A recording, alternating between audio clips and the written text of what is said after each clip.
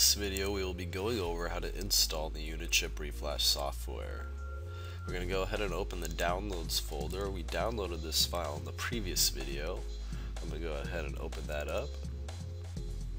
This is going to bring up the installer. I'll go ahead and say next. You're going to want to go ahead and read through the license agreement.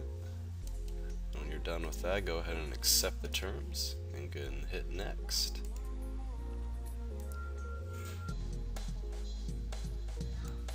Go ahead and hit next again. This screen will give us a summary of the installation, where it's going to install to.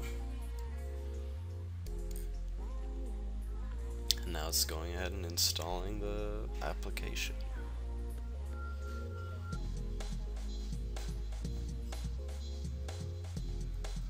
Alright, now we're going to go ahead and hit finish. And it should be done installing. You should have a new icon on your computer. It says Unichip Reflash with the version of the software. You can go ahead and double click on that. And here it is.